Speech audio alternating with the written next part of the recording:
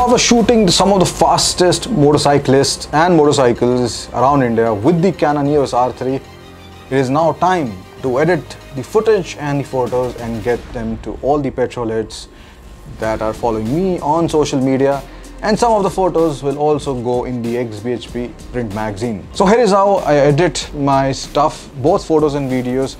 Quick run through of my workflow. So right now I'm in my motor cave, and the first thing that I do is, of course, to copy all the photos on the computer.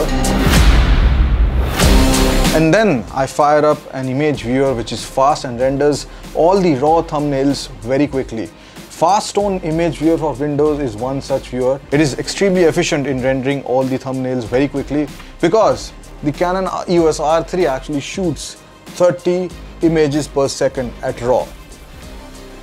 And that is a lot of data. After I have selected all the raw photos in a folder, I open the whole folder up in Canon Digital Photo Professional for basic touch-up, and then I export it to Photoshop as TIFF for more advanced color touch-ups using filters like Nik Pro. These photos then get watermarked and uploaded to my social media or in print resolution for the XBHP print magazine. One great thing about the Canon EOS R3 is that you can also shoot 4K raw video. That means that I can also extract photos from videos. So sometimes it is not possible to shoot a video and photos at the same time. But the thing with the Canon EOS R3 is that it can also shoot 6K raw videos, and it is very helpful if you want to extract a photo from the video. Now it's time to do videos, 4K videos, 4K 120 FPS videos to be precise. Now I have a short list ready which has a script, so it ensures that I don't miss out anything on the field. Plus I am also doing voiceovers for my videos, so that is also ready to be imported.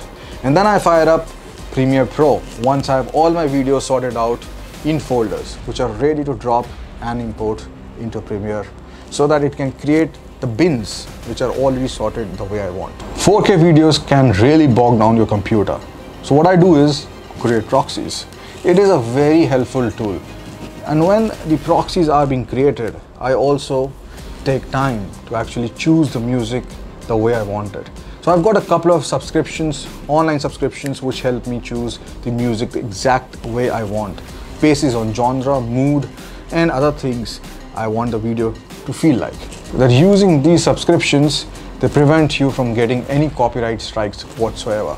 So now what I do is basically create a new sequence with my voiceover in it, and then I put the footage in the order of appearance in the script on the voiceover. And then I finally add the music.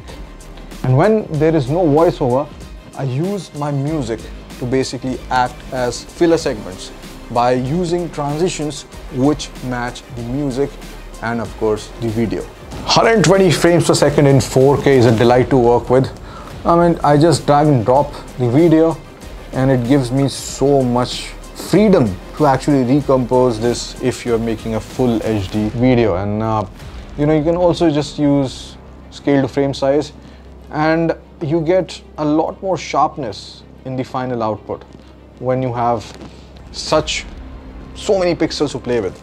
And the thing with this is that you can also do speed ramping the way you want it. I do shoot in C-Log, so which means that I have extreme freedom in how I want the video to look by applying LUTs to an adjustment layer. But one of the most important things which I think people ignore is that once you do the whole video, you think it's final, you need to export it and watch it on a small and a big screen, so that all the niggles you can actually iron it out and further polish it.